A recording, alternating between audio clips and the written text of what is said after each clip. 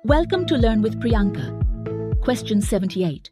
You are implementing two-dimension tables named customers and products in a fabric warehouse.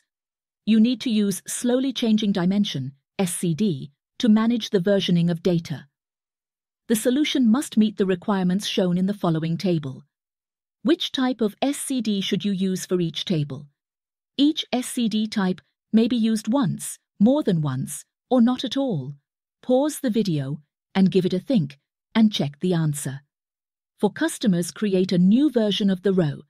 This action refers to SCD Type 2. In SCD Type 2, a new record is created whenever there is a change in the source data. The previous record is preserved, allowing you to track historical changes. For products, overwrite the existing value in the latest row. This action refers to SCD Type 1. In SCD Type 1, changes in the source data are reflected by overwriting the existing data in the dimension table. There is no historical data preservation in this case. Here's a quick summary of SCD types that I've put together. Take a moment to read through it.